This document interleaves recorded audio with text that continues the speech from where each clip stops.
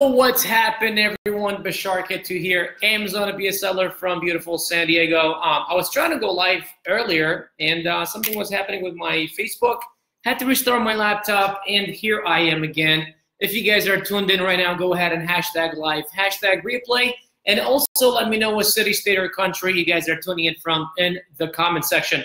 Now, another thing that I want you guys to do, please, please, please, like this video, share this video with your friends if you find it valuable. And if you guys have any questions about Amazon PPC, how it works, what does it entail, or maybe you have some things that I'm gonna, that I'm not gonna cover in the video, and you know about that, our audience might benefit from, please go ahead and share those in the comment section.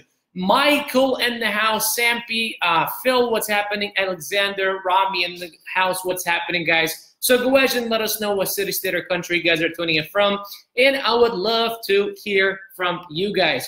But let's go ahead and talk about Amazon FBA PPC, kind of what it really is, how it works. Should you use it? Should you not use it? Some people swear by it. Some people don't want to touch it. Especially when it comes to launching products on Amazon, especially that Amazon is kind of getting a little bit.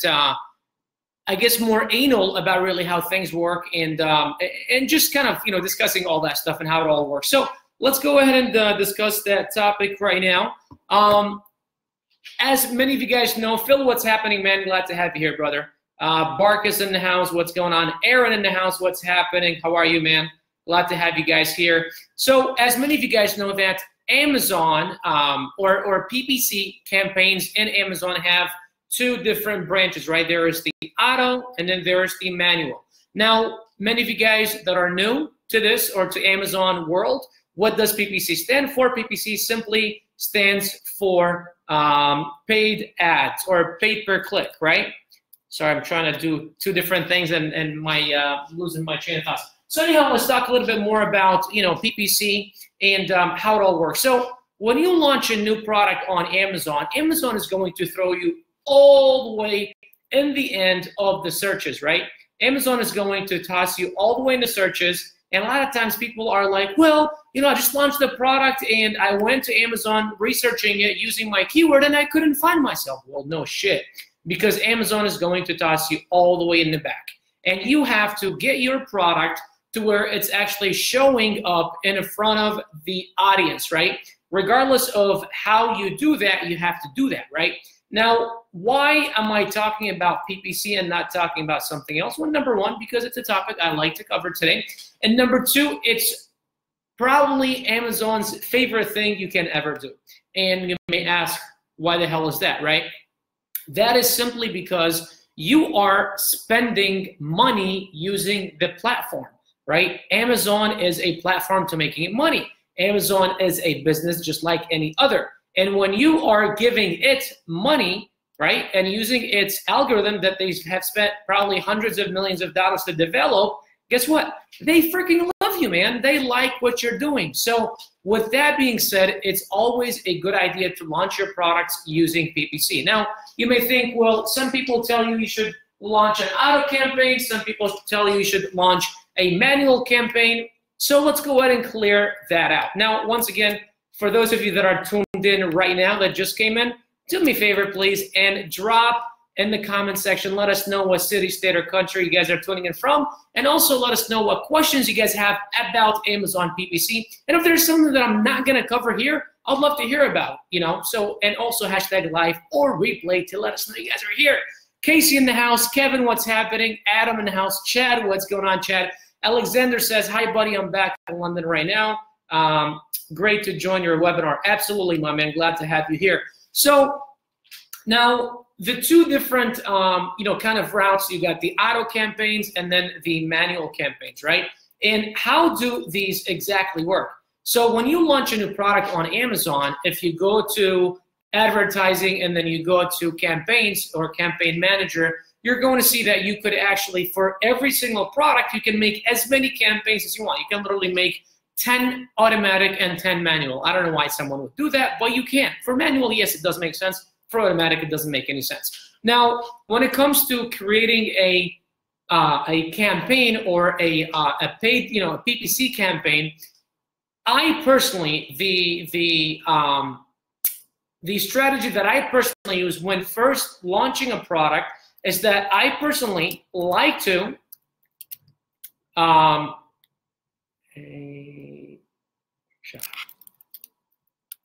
so what I personally like to do is that I personally like to launch both manual and automatic. You're going to ask why. So you've probably heard that a lot of people have told you what you should do is that you should only launch an automatic campaign. You should run it for about $10 a day for about, I don't know, maybe like a week, 10 days, and then do a keyword search dump, right? Take all the keywords out of that campaign and then put them in a manual. Now, not all the keywords, but the keywords that people use to locate you, to click on your listing, maybe buy even, and just to have high impressions, right?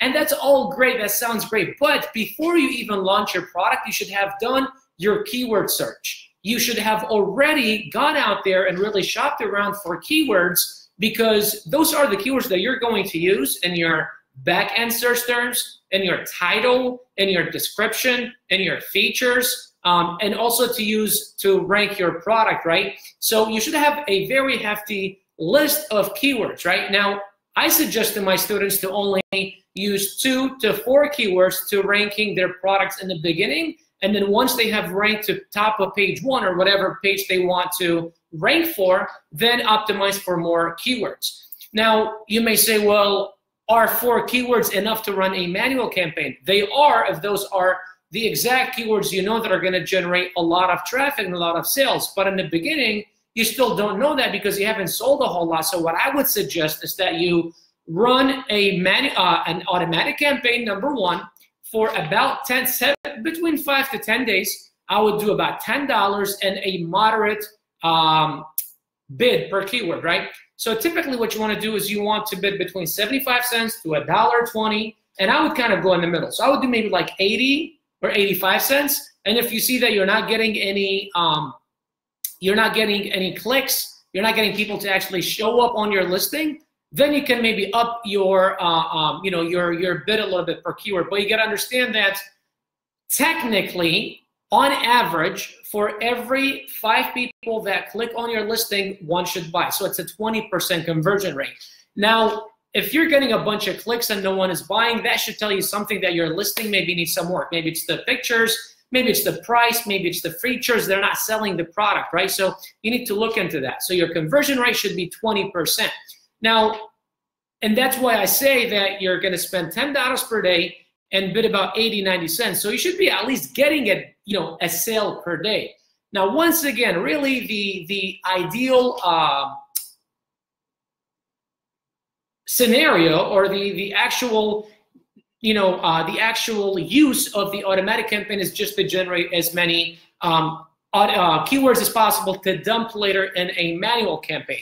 Let's shout out some of the names that just showed up here. Steph in the house, Sohaib in the house, Johnny, what's happening? Nick, what's going on, bro? Bro, this video quality now, that view is amazing. Awesome, thanks, man, appreciate it. I know, don't you guys just love the view? Before it was like this ugly white wall, now we've got these views, you know?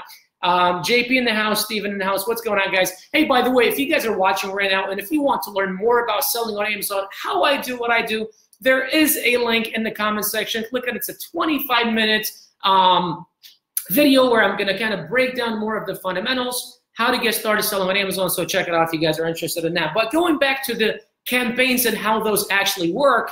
So as I mentioned, that the automatic is very important. Number 2 is the actual manual campaign. So you need to launch with your manual campaign as well.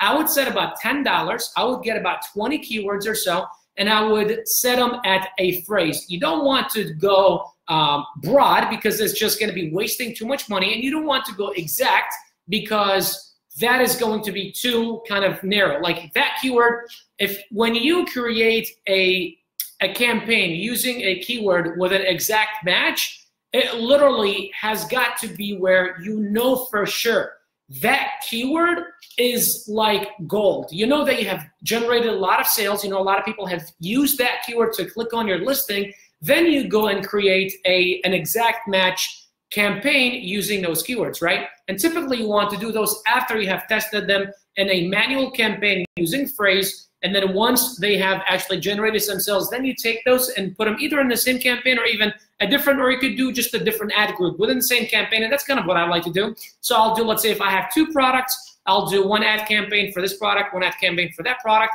And then under those ad campaigns, you can create ad groups. And then you just put, let's say 5 keywords in this one, 10 keywords in this one, or maybe this is phrase, this is exact, this is broad. And I don't exactly use broad, but that's how I would do it. Christopher in the house, what's going on, Chris, man? Michael in the house, Lisa in the house, glad to have you here, Lisa. So once again, guys, if you're all watching, let me know what city, state, or country you guys are tuned in from.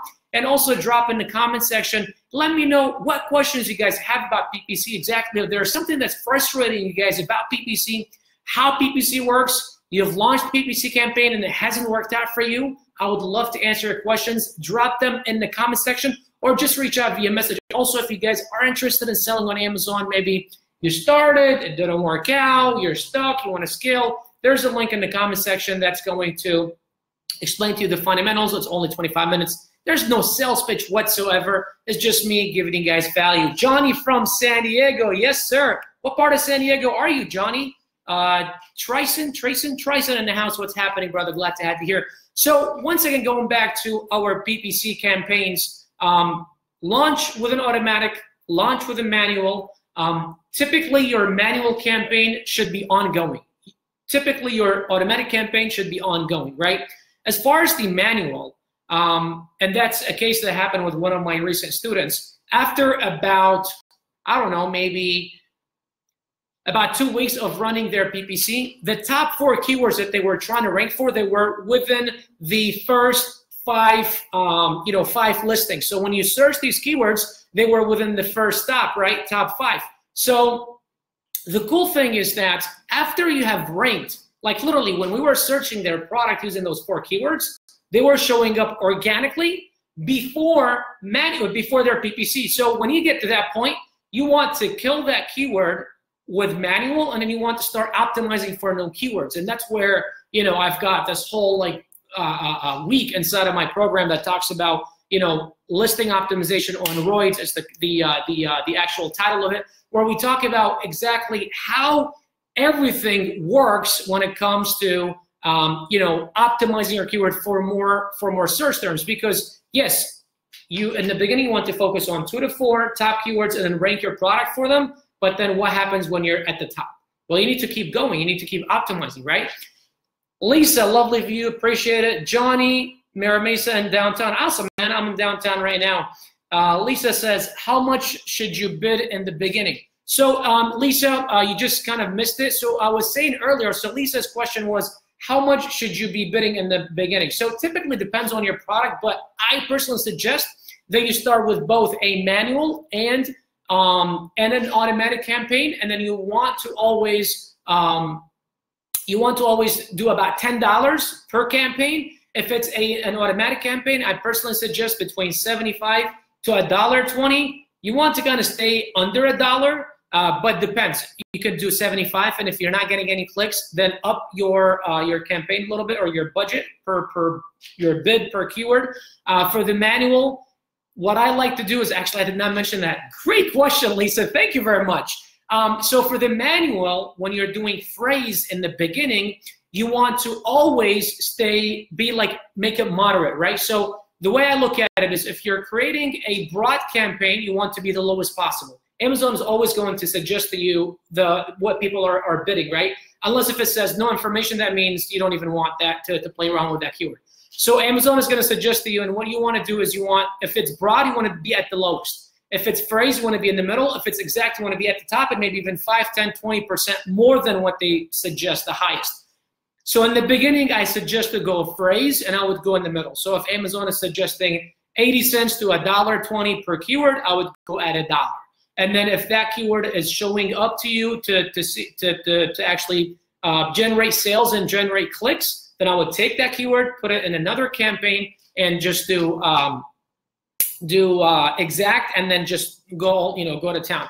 Michael says, how's it going from Orange County? Awesome question. Finding proper keywords. I've thrown a ton of money at automated campaigns with obvious negatives. I've gathered up plenty of data, and I'm running manuals with the most profitable keyword, 59 causes. That's awesome.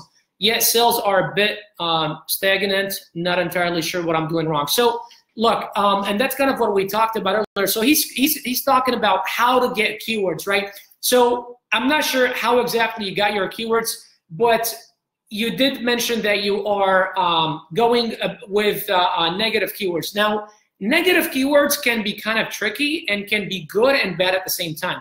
You really have to understand how negative keywords work and really be sure that, like, the only time I will put a negative keyword inside of my actual campaign is when when I know for sure, like, these keywords are getting me a bunch of clicks and no one is buying. Like, they're just wasting a lot of my money. Otherwise, I really won't touch, negative keywords that much. I don't really touch them.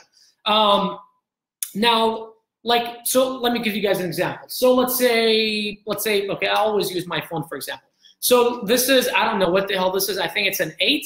So let's say if I see that people are clicking on iPhone cover case set or iPhone 7 cover case, it's got nothing to do with my product. My product is iPhone cover case for 8, right? iPhone 8 cover case. If people are clicking on iPhone 7 cover case, then that's when you need to put it in. But the other issue that you're going to have is that iPhone 7 cover case and iPhone 8 cover case are very similar, because the only thing that's really different is the number 7 and 8, right? So that's something that you guys really have to understand before you go there and start putting negative keywords. That's number one.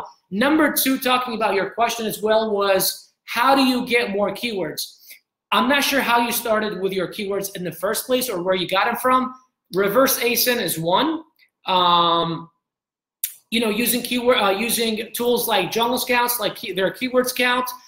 Helium 10 also has a tool. There's, I don't know if AMZ Scout has one, but I know Merchant Words has one. And simply what you're doing is you're putting in whatever the main keyword is, and then it's going to give you a bunch of keywords. Now, what I personally like to do is I like to go for keywords that have a search volume of 5 to 20,000.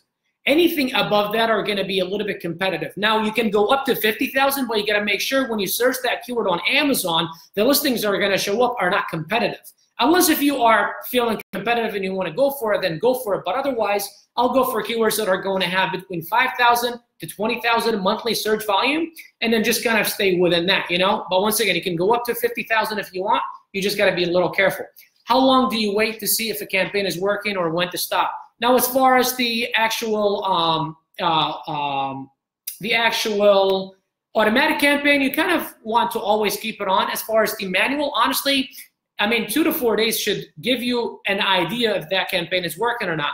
Now, a lot of times what will happen is that you will have a campaign and then it won't be spending anything, If that happens, it's kind of one of two. Either number one, you're not bidding enough per keyword, or number two, you are, what's the other scenario?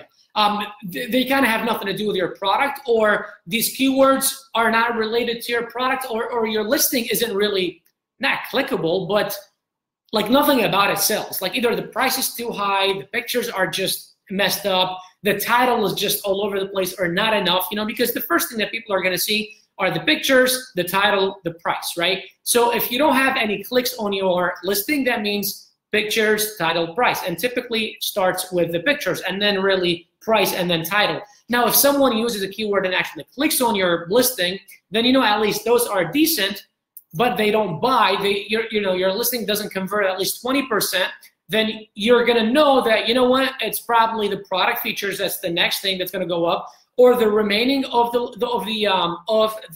pictures, or it could also be the price. Maybe they at first they looked at it, they thought this is good, but then after they converted to all the other listings that they have seen, maybe it did not make sense then.